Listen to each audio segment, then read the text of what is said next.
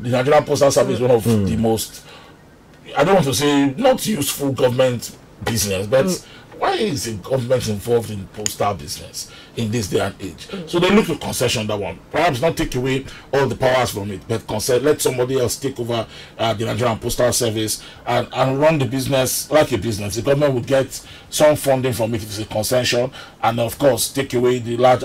You can imagine the number of people that work in the Nigerian Postal Service today.